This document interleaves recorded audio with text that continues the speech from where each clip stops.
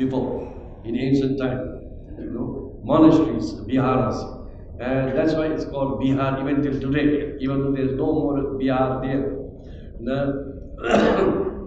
And hundreds of Brahmins and kings, Kshatriya kings, like King Prasenjit, King Bimbisar, King Ajatasattu, and so on, the Malla kings, they all came to meet him and became his disciples. And Brahmins came and questioned him and became his disciples. Actually, there are many interesting parts, but we can't go through all of them. Drona the Brahman in Dona Sutta, in the Pali text of Anuttar Nikaya,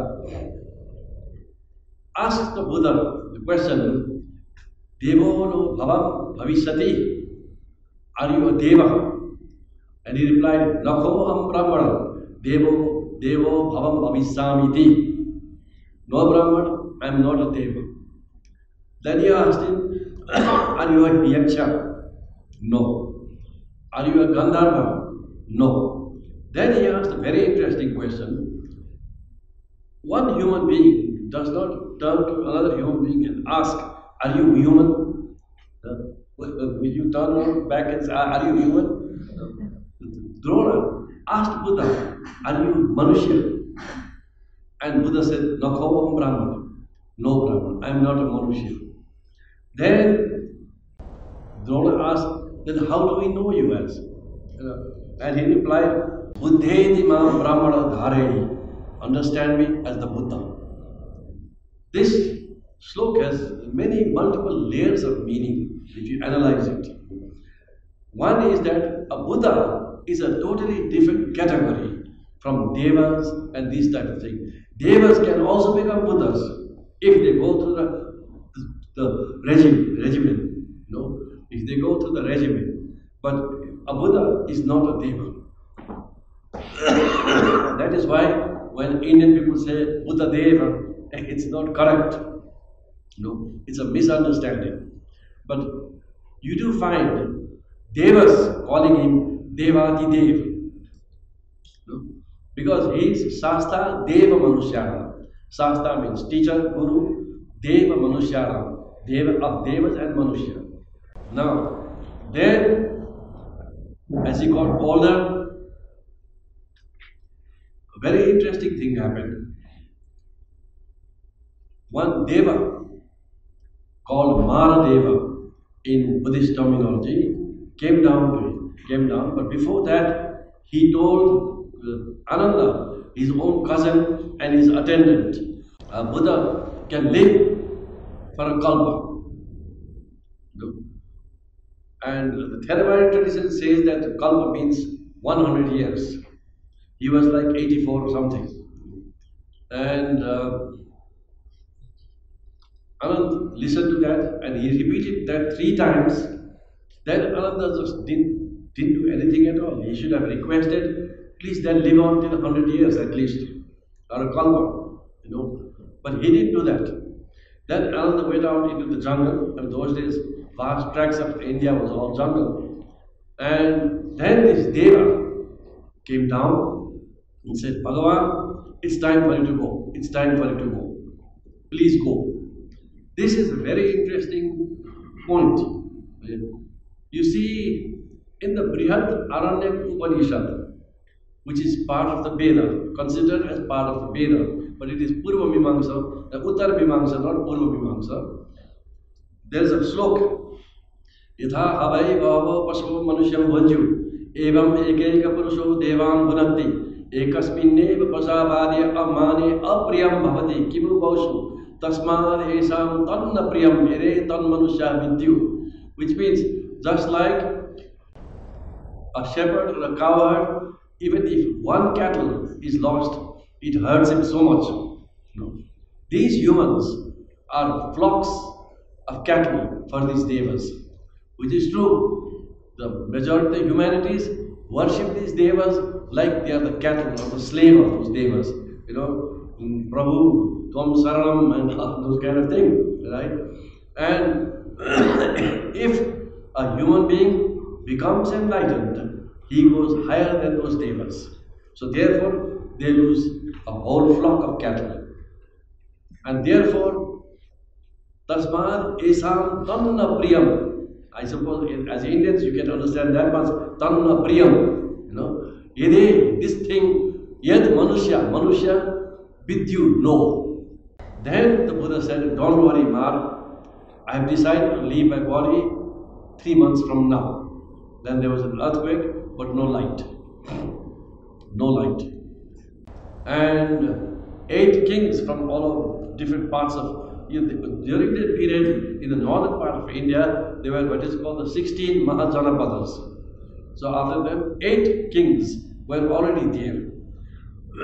He had given special instruction on how to cremate his body. And after his body was cremated, in the Sanskrit terminology we call it Sharir Dhatu. If a person is enlightened, he does not die an ordinary death. There's a Tibetan saying, great yogi, great pandit, at the time of death, an ordinary corpse. Means the guy was a thug. He was not really enlightened. If a person is enlightened, his death is never going to be ordinary. He is not going to die, body swell up and start stinking rigor mortis immediately.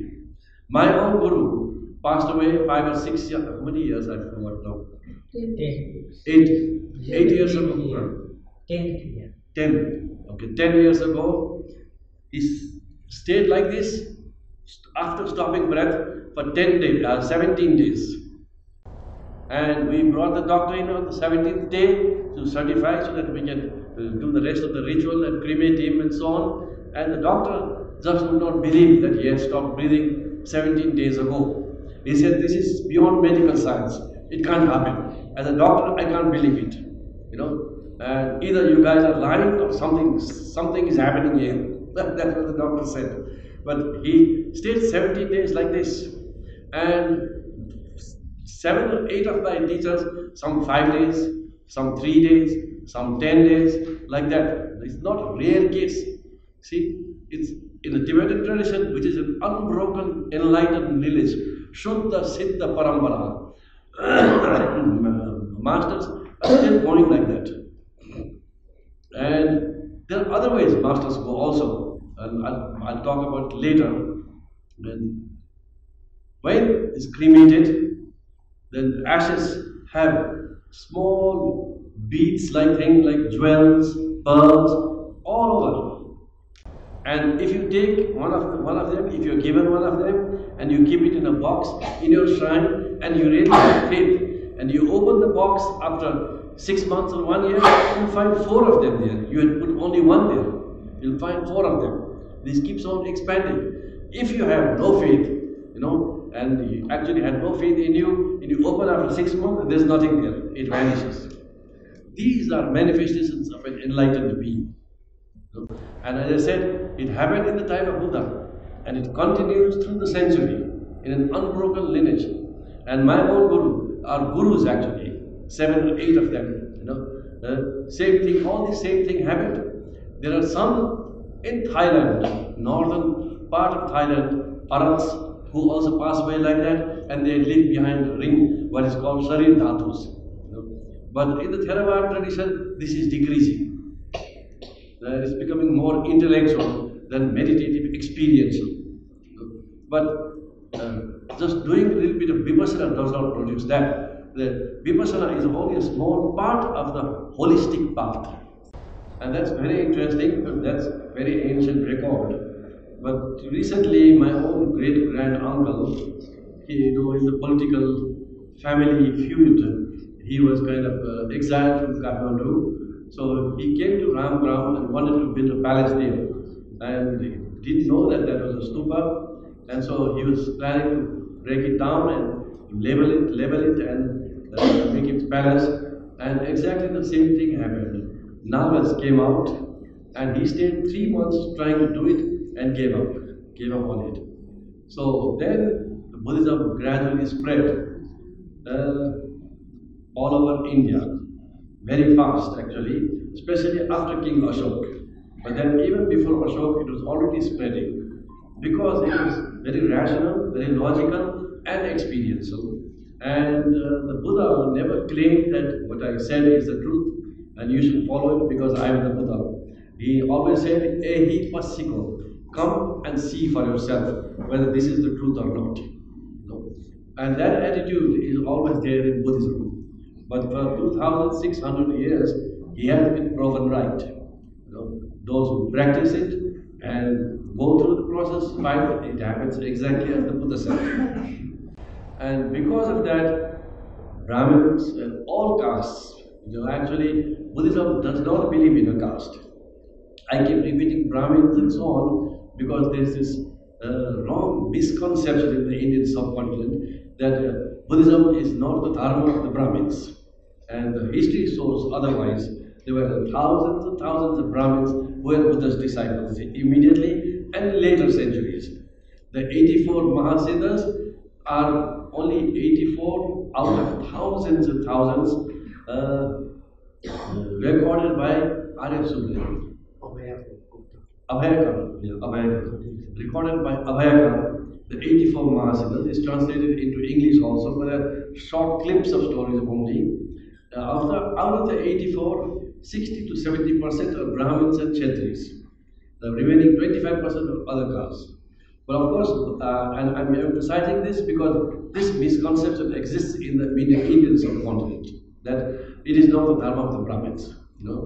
In Nepal, among the Brahmins and Kshatris caste, they think Buddhism in the Tibet is the dharma of the Tibetans, Tibetans, and most probably most Indians think that Buddhism is a foreign dharma, and Hinduism is our dharma. But Buddha attained enlightenment in the Bodhi Gaya. He taught in UP and Bihar area. His disciples were all Indians, virtually all were Indians, except the Sakyas were in Lumbini, Lumbini, all Indians, and they spread it all over the world. And the people who spread it all over the world were mostly Brahmins and Kshatris. Mahinda, the son of King Ashok, took it to Sri Lanka. Vasubandhu and Asanga were born in Afghanistan. They were Brahmins. Sakya Sribhadra, the head of Nalanda, when Nalanda was destroyed, was a Kashmiri Brahmin. Adisha, the son of the king of Bengal, went to Tibet. He became the head of Nalanda and then left and went to Tibet and passed away in Tibet. And there's a very interesting story. During the Cultural Revolution, when the Chinese were destroying all the Tibetan monasteries, there were two monasteries saved. And one was Atisha's, because the Communist Party of Bengal wrote a letter to Mao Zedong that our Atisha's remains and things are there. If you don't want them, please send it to us. So Mao Zedong gave a special order not to touch it. And another monastery, the monastery whose lineage I belong to, it's called Sakya. A very interesting story that in Tibet and in Nepal, especially in northern Nepal, all the monasteries are built at the top of the mountains. And this monastery was at the bottom of the two mountains coming like this. When Sachen Kungwa Ningpo inaugurated it, he invited all the lineage masters and they all asked him this question, why have you built it here? And he said, because I built it down here, one day this monastery will be saved. That was 1100. In 1959, when the Chinese got used to, pointing the cannon up and looking at monastery in the top, they didn't see the one down there, so they missed it. And likewise, they gradually came right up to South India, up to Kerala. As you can see, many caves all over India, southern parts of Ajanta and so on, and the Kaneri, and even here, I think there are places there, caves where Buddhist monks used to meditate and so on, and spread right through and into Sri Lanka as well. And for example, Bodhi was an Indian who took that Brahmin who took Vajrayana to China, where it is called Chenyan. It's a minor school in China and Japan, but it is there, still alive. And it went on to Japan. It's called Shingon. Shu means school. Shingon Shu. And Amol Bhadra from Nepal went to China. In fact, the first big civilization that Buddhism entered and was taken by Indians and Nepalese was China. China was the first huge civilization. Sri Lanka, it already went to Sri Lanka first, but Sri Lanka was a small country. China was a huge empire. And then many Chinese started coming to study in India. And the first, second, third, fourth century, 6th century, not first century, 6th century, 4th century, 6th century, and so on, right through Wensan, I Ching, Fa Yen. These Chinese gurus came to study in Nalanda, Bikramshil, all of the various places.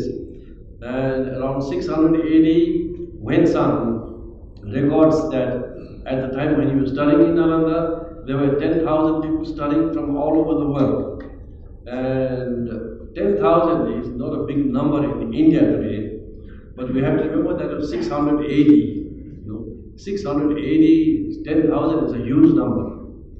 And he says from Antioch in Greece, Alexandria in Egypt, Iran, Central Asia, Indonesia, all these various places. And he himself was a Chinese. He was a brilliant Chinese. And so the gurus, Indian gurus teaching there, requested him to stay on and teach.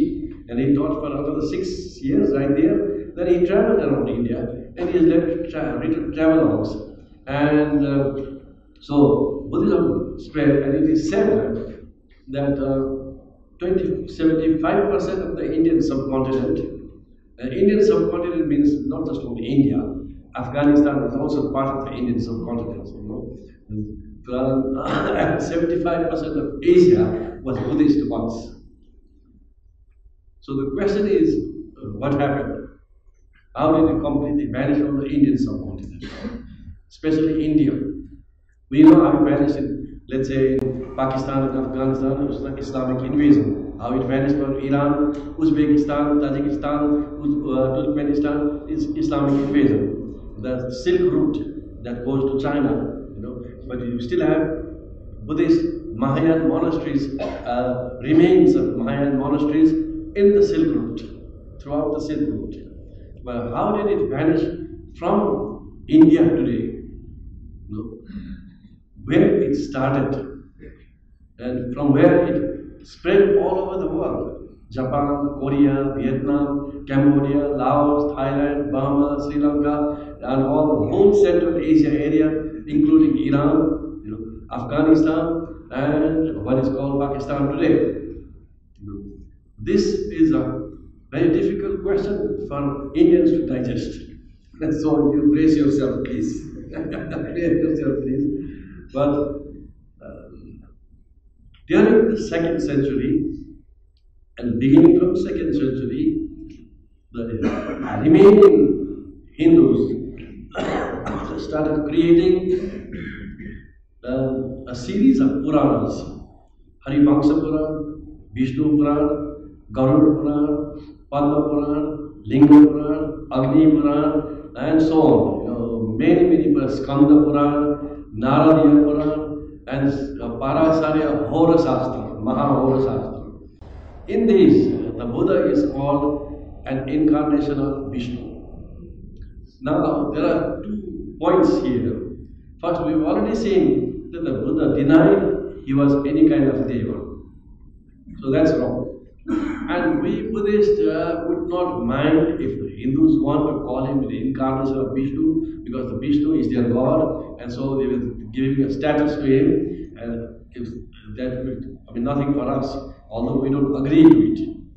However, these texts, these 11 or so texts, Bhagavad Puran, have all sorts of mixed up things inside there.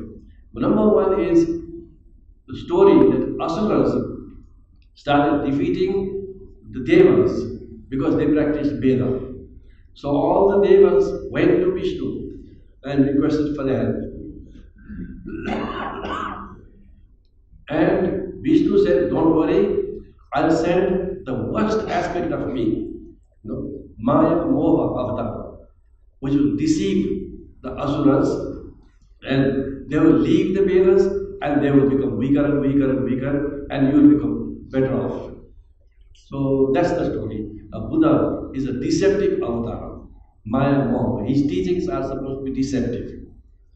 Now, there's a discrepancy in this storyline, in all these 11 or so Puranas, that if the Buddha is Vishnu's incarnation, a Maya Moha incarnation to deceive the Asuras, why was he not born in the Asura Loka and taught the other Asuras? Why was he born in human Loka and taught the humans? No, it doesn't make sense. And these Puranas were made from 2nd century approximately to up to 15th century. And it's not like one Purana is made in one period. Because the same Purana have different timelines. You find names of kings of 11th century in Harivamsa, for example, and kings of 6th century. So it means they were added up and collected through the centuries. So that is one strategy he applied, but it didn't seem to work.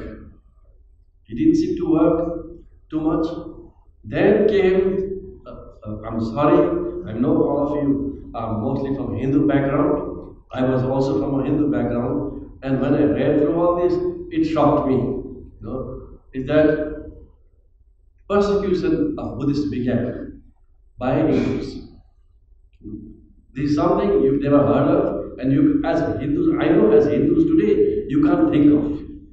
But historically, it happened.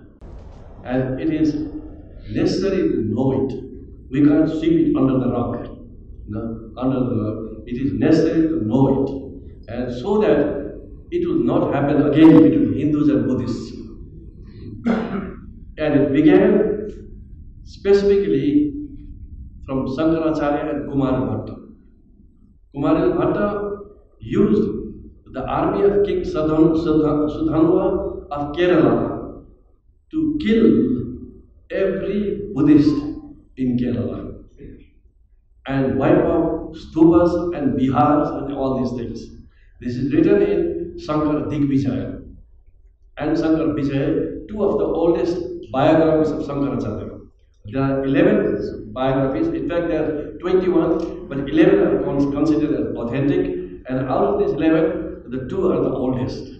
Sankara Digvijaya by Madhav Vidyadhara and Sankara Vijaya by Anandagiri.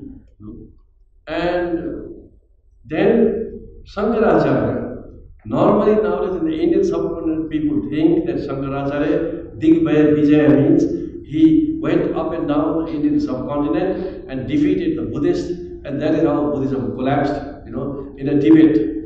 Now this is false. Why? Number one, neither Sankara Digvijaya nor Sankara Vijaya show him debating with Buddhists. He debated mostly with other non-Advaita Hindus. One. Second, he has, tried to refute Buddhist thesis in the Brahma Sutra Bhashya called Sarira Bhashya of Sankaracharya, but you can see that he did not understand the Buddhist thesis. Therefore, his refutation is completely wrong, because he is refuting something else that Buddhists are not talking about. For example, his refutation of Shunyata in the Brahma Sutra Bhashya is Sarva Pramana Vipati Siddha, means totally illogical. Shunyata, which means he understood Shunyata as hollow nothingness. And the question, how can everything come out of hollow nothingness, is totally nonsense. Now, that means he didn't understand the Buddhist Shunyata at all. And as I said, he did not really debate with Buddhists. Like people in Nalanda, Bikramashil, which are existing there, Odantapuri, Somapuri, Jagadala, and so on, they are still existing. I'm sure if he had debated with them, he would have lost. Because he did not understand Buddhist thesis at all. But that is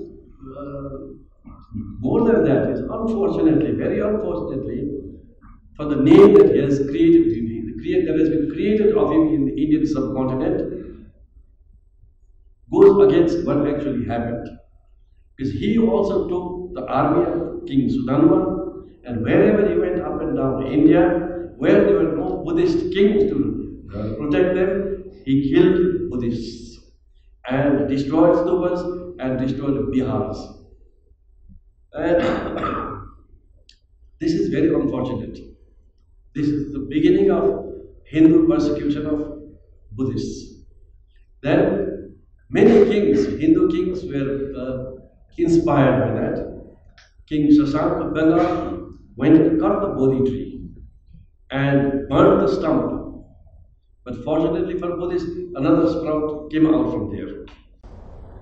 Likewise, Pushyamitra, who killed Ashok's great-great-grandson and became the emperor of Magadha, also persecuted Buddhists, but then his dynasty is a little bit mixed up because his grandsons were Buddhists again. So it was back and forth. It's not all Hindus, all Brahmins. There were Brahmins and Hindus who did this. During that period, many Brahmins hid Buddhists in their house to protect them. So it's both ways. It's not like Brahmins are the cause of this or Hindus are the cause of this. For example, Mihirpur, the Hun king, Shaivite king of Kashmir, in Rajtarangani, written by Kalana, he was the recorder of the Kashmir kings. And Rajtarangani, he writes that he destroyed 16,000 stupas from Kashmir to Afghanistan and took away the lands of the Buddhists and gave it to Brahmins. But to be fair to Brahmins, a large number of Brahmins refused to take those lands. Some took it. And many Brahmins hid Buddhists in their house to protect from persecution. So it's both ways. But the persecution did happen. And then you have when Vinsan in 6th century had come to Nalanda, King Ramashankar sent a letter saying, present him to my court, otherwise I will come and destroy Nalanda. So Vinsan had to go and meet him. This is Vinsan's own writing in his travelogues.